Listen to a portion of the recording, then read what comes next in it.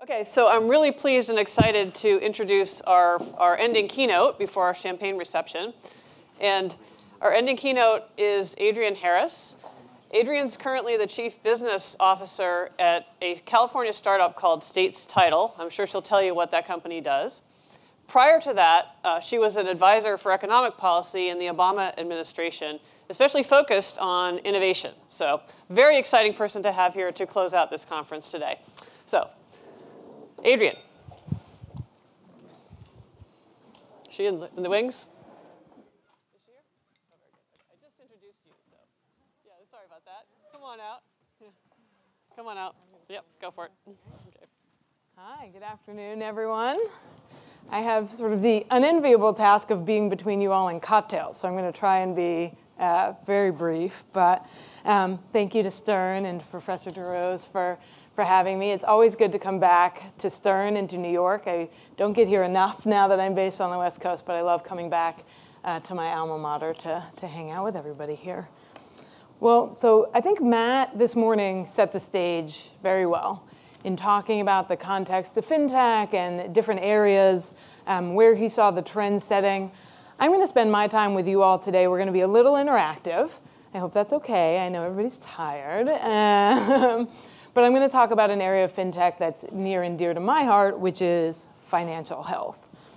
So just to set this stage a little bit, according to the Federal Reserve of New York's recent microeconomic data survey, household debt in the U.S. has recently hit $13.2 trillion. A big part of that, not surprisingly, is student loan debt, which has been about steady at $1.4 trillion. Auto loan balances have been increasing by $9 billion in the last quarter to $1.24 trillion. And credit card balances earlier this year rose by $14 billion. In the context of this rising debt, however, it's probably not that surprising to this group that the vast majority of Americans still have not saved enough for retirement. According to Northwestern Mutual, 21% of Americans have nothing saved for their retirement. And another 10% have less than $5,000 saved. On the plus side, about a quarter of Americans have more than $200,000 stashed away. And so the average comes out to be about $85,000 saved for retirement by the average American. But experts say you need about $1 million stashed away to be secure in your golden years. Here's a fact that I know has become popular to quote since it was published several years ago in The Atlantic from the Fed. When asked what they would do if they needed to produce $400 in an emergency, 47% of Americans said that they would need to borrow or sell a possession, or they wouldn't be able to come up with $400 at all. Making matters worse. Sorry, I'm like the bearer of bad news late here in the afternoon. Money fights are the second leading cause of divorce after infidelity, prompted mostly by debt and lack of communication. We'll come back to that point shortly. The National Bureau of Economic Research recently produced a study saying that people that have more debt report higher levels of stress and depression, and just the feeling of economic insecurity, that you might lose your job, that you might not have enough savings, causes people to report pain more frequently and to report increased use of over-the-counter painkillers.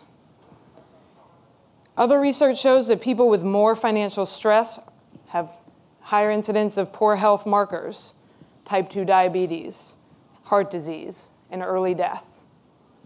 And 65% of people report losing sleep over money. So why come in the afternoon, right before cocktails, to paint such a dire picture? Well, for one, I always find when I come to a group like this of probably relatively well-off people that it's important to take some time to remind ourselves just how dire the situation is for so many Americans and so many people around the world. But also, based on these statistics, it's pretty clear that even if you are relatively well off, if you are well educated and attending fancy conferences, you're probably dealing with some financial stress yourself. So this is where we'll get interactive and a little bit personal, if that's okay with people. But because finances are pretty personal, I'm going to ask you all to close your eyes so we can get some honest answers. Yes, I mean it. I see people looking at me like I'm not closing my eyes. Close your eyes. Honor system. We're all friends. We've been here together all day. All right. Let's see. How many people in this room still have student loans? Raise your hand. Okay. How many people in this room feel like they have adequately prepared for retirement? Good. Okay. If you have kids, 18 or younger, how many of you think you can afford their post-secondary education without supplement? All right. How many people are or have ever in their lives been paycheck to paycheck? Okay. How many of you carry revolving balances on your credit cards? Okay. Homeowners, please raise your hands. Wow, New York, that's different. Okay, good. How many of you are caring for an aging parent or relative? And based on that, how many of you have had to do some sort of financial rejiggering to provide care for that relative? Okay. How many of you have at least 6 months of savings stashed away? Okay. How many of you have experienced financial stress? Okay. 2 more questions. How many of you have looked at one of your cohorts and said, how can he, she, they afford that?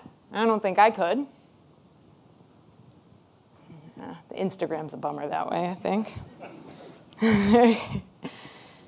And for how many of you has just thinking through these questions quickened your pulse or induced some sort of stress in your body? Okay. Open your eyes.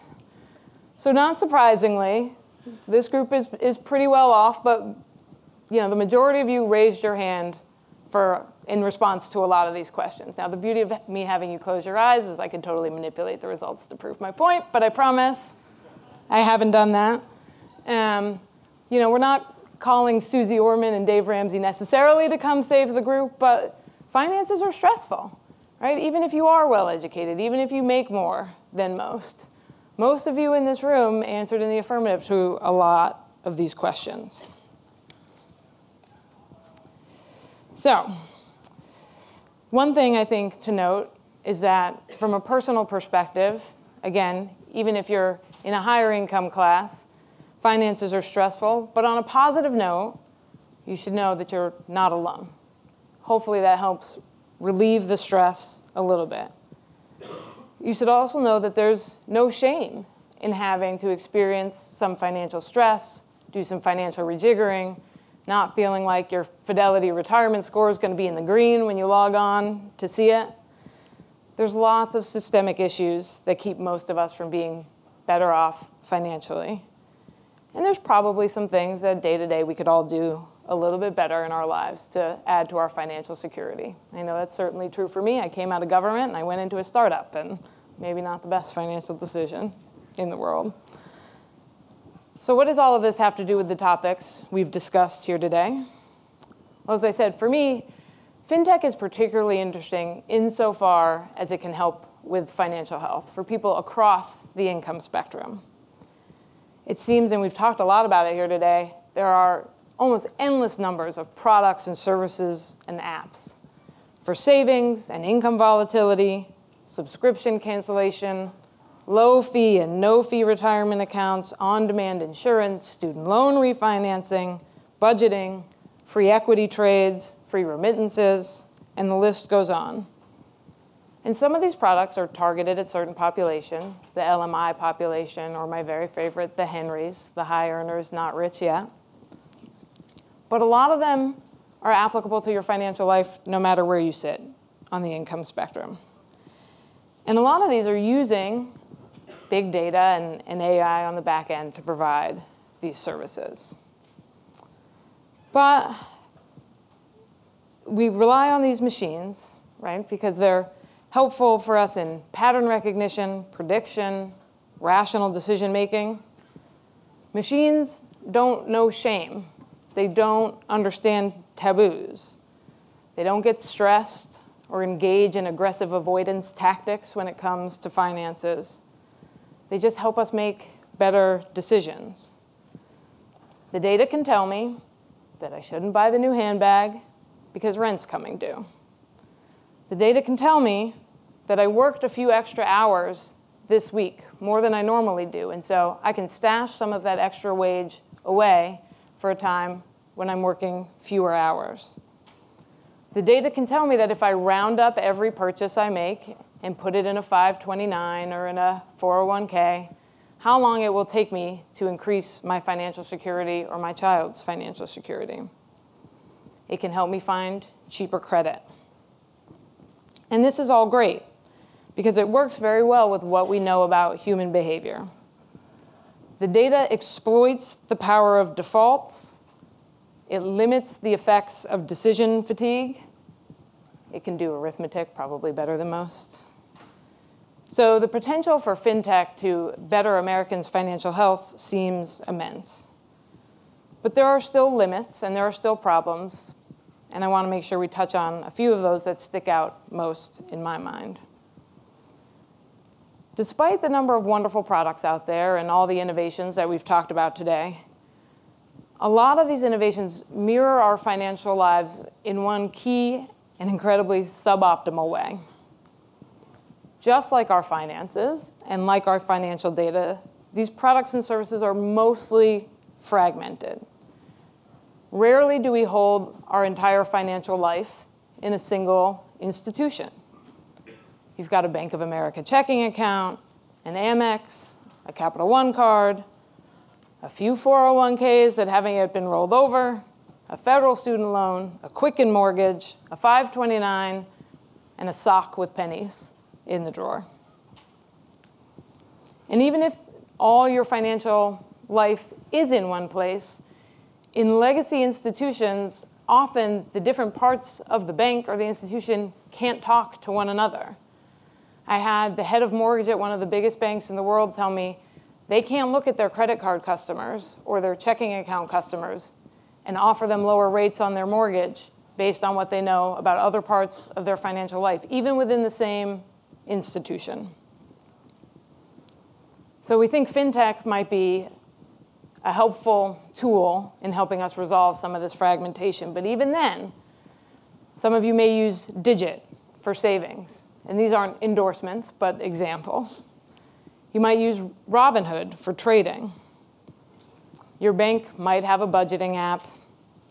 You may look, as I said, at your retirement score on Fidelity, see that it's in yellow, but feel good enough about it to leave it for another day. You've got Trim to tell you that you probably don't need Netflix and Hulu and that it can get you a lower bill for your cell phone. You maybe go to NerdWallet and it tells you that Ally and Marcus have the highest rates for savings accounts today. So you opened one and you funded it with a few $100, but you never went through the trouble of connecting your Bank of America checking account where your direct deposit goes to this high yield savings account. If you're really, really on top of your FinTech game, maybe you have an aggregator. Mint, if you're an OG. LearnVest, when it still existed. Personal Capital. All of these tools will bring your accounts into one place, and they'll help you categorize expenses. They'll tell you what your net worth is. They're pretty convenient. And sometimes they'll even help find new products for you. But they still require you to be diligent enough to go into the app, teach it some categorization, make some decisions, and take action on your own, by and large. So here's what I'm really waiting for, and we saw a little taste of it today, which made me really excited as I was sitting in the green room. We're starting to see more of this. Are the services that can understand your full financial situation and your goals, that can make predictions on your behalf, make decisions, and take action. Here's the best savings account for you. Face ID. Open it. Fund it. Done. You need 6 months of savings. I think you can save $500 a month over the next several years and fund it. Would you like to do this? Yep. Face ID. Done. If you really want to be aggressive, you could cut out the Starbucks, save $600 a month, and get there that much faster. That sounds great. Tomorrow morning, the geolocator on your phone knows that you went to see your favorite barista. And just in the middle of your morning greeting to your barista, your phone pings you. Psst, hey, remember that agreement we had? Skip the latte, fund the $529. Now you feel really guilty, right? Because you're thinking about your kid. So you sigh and you say, okay. And then your phone pings you again and says, but you've been pretty good. So why don't I go over to Amazon and order you the little Starbucks coffee machine with the cups of your favorite little blend. You can pay for that with 2 weeks worth of coffee. This seems like a reasonable compromise, right? Yes, definitely. Face ID, click, done.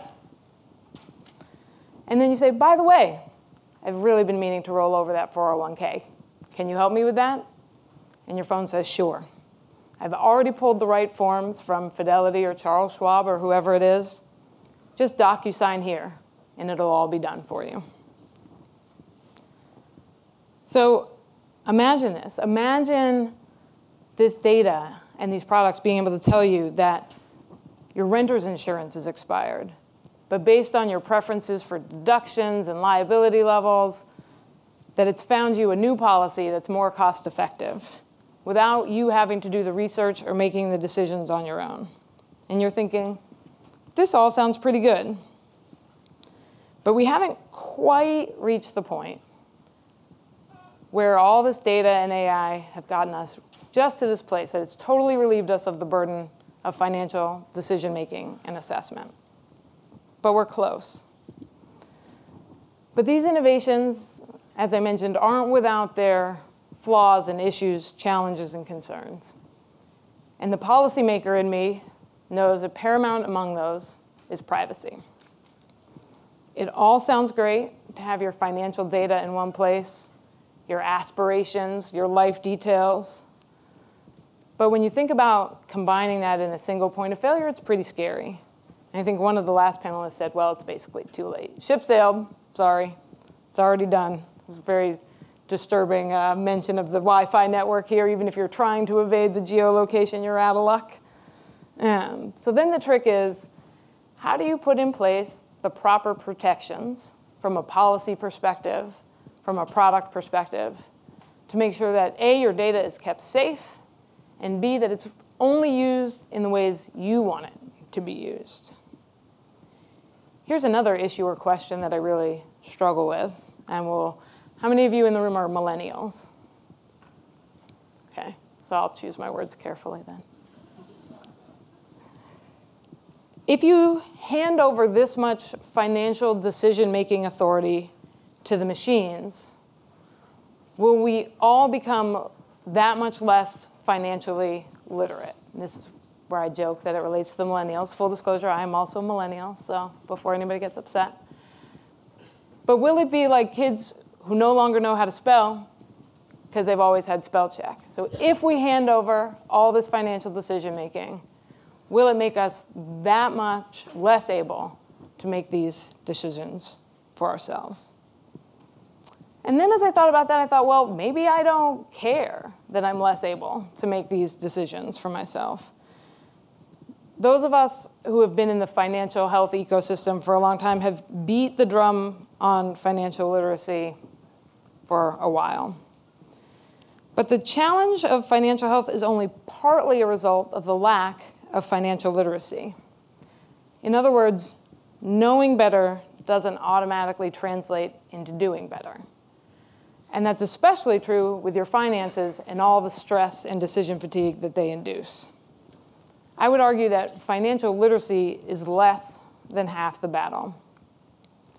First, you really have to actually have the financial ability to act on these decisions, right? To actually save. You need extra money to be able to do that. And too many people, through no fault of their own, actually don't have the ability to even act on the best financial advice. But even if you do, you still have to be able to execute on your knowledge. And as we've discussed and you've heard up here today, it's particularly difficult when it comes to finances. So having something that takes the stress out of financial decision making and can overcome all of our human inertia in execution seems like the better part of the trade-off, even if we're sacrificing some literacy for it. But in a perfect world, the machines could not only make the decisions, but they could tell us about why they're making the decisions at the same time. The second challenge with this, which is related to privacy, but more generally, is just regulation. In this country in particular, our regulatory system is incredibly fragmented, with 8 to 10 federal financial regulators on the federal level, depending on how you count, and 50 state banking regulators, 50 state insurance regulators. Things can get tricky.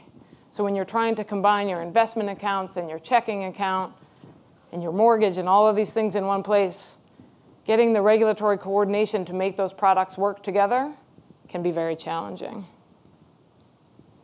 And then finally, as much as we'd all like to sit here and think that the machine is objective and the machine is unbiased, it's just not the case. When those algorithms are written by potentially less than diverse populations or just written by humans with their own set of biases and assumptions, they are bound to confuse correlation and causation and make it so that certain social biases persist in the financial decision making. So, the challenges, I think, are clear. There's lots of benefit to the innovations we've talked about today and that we're seeing in the marketplace, but it's not without its questions, both from a policy perspective and as people are thinking about developing these innovations and these products.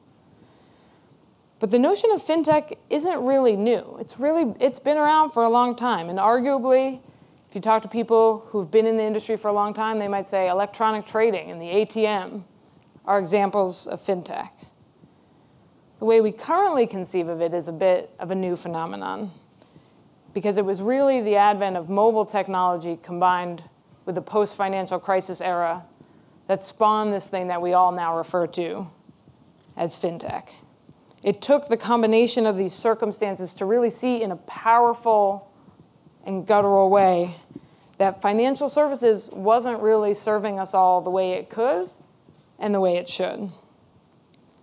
So in the wake of the financial crisis, we had financial services 2.0 start to emerge, financial services for good. And not just on the consumer and retail side, but on the institutional side.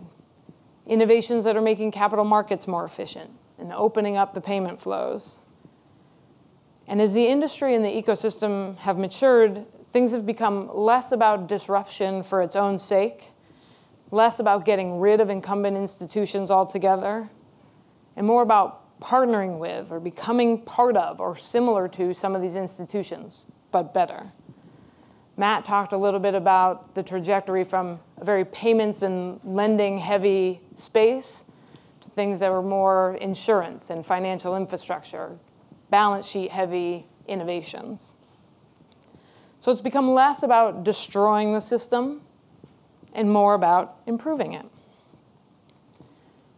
And in some ways, we've gone from an ecosystem that was more tech than fin to an ecosystem that's now more equal parts fin and tech. And there's a lot of great innovations happening, and I was pleased really to see so many interesting things and witness the discussions today. But if I can leave you with one little tidbit before we do some Q&A, I would implore you all as faculty, as innovators, as students, not to lose sight of the original sort of genesis of fintech as we perceive it today. it really was driven by wanting to make financial services work for people and work for our economy. Financial services is like the foundation. It's a utility that sits below everything else we do in our lives, from buying a home to funding medical innovations. So without a properly working financial services system, very little else is possible. And FinTech represents a wonderful opportunity to make the economy work better for everyone. Thank you.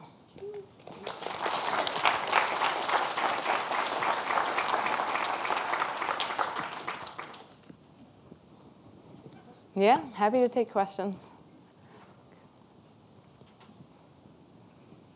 No questions. Everybody's ready for cocktails. No? I think you have to, they're going to, yeah, you should go up to the mic up there. I've just got a quick question. When I was in grammar school, they celebrated Paul Julius Reuter because Reuter linked the Berlin and Paris exchanges and traded by using carrier pigeons, which was essentially gave him or his firm a competitive advantage. And he was looked upon as an innovator and a hero at the time.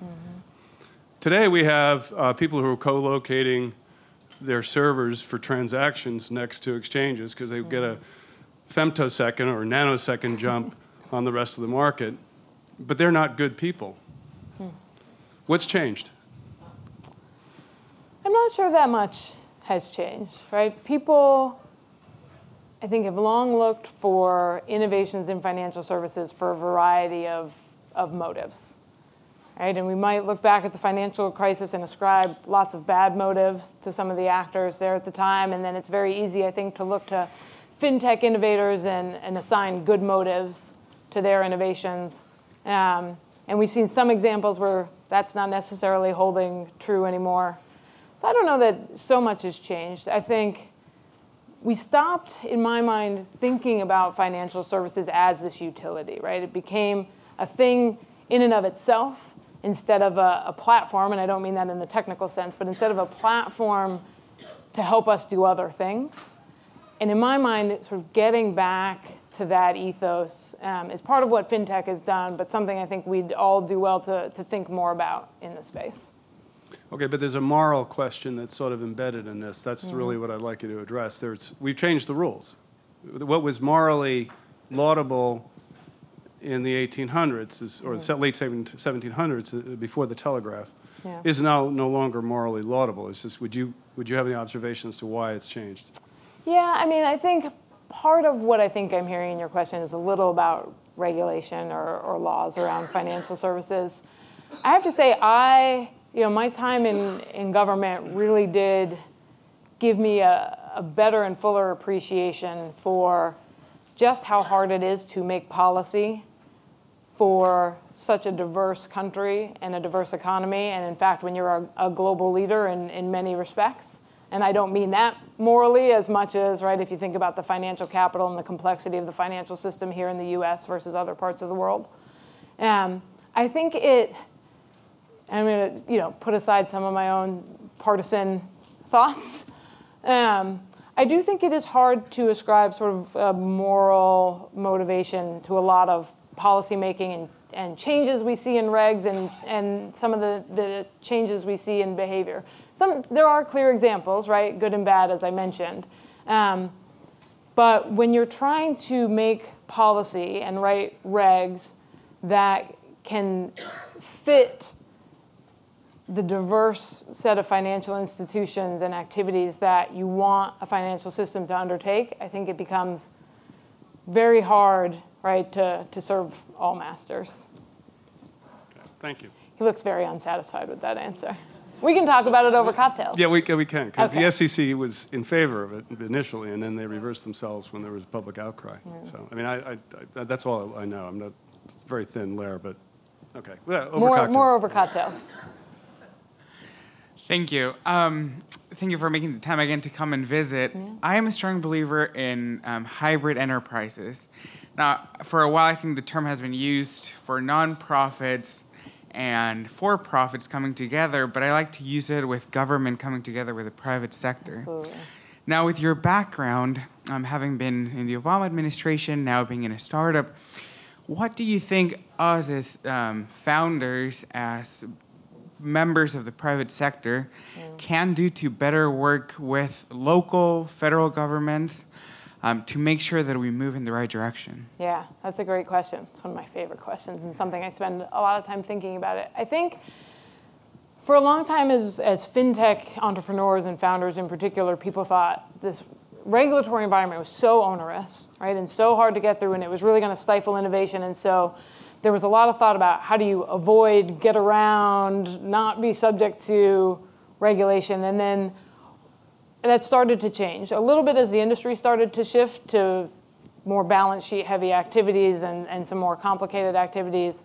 My personal view has always been that the engagement between the public sector and the private sector is incredibly important, right? You are trying something new as a FinTech startup.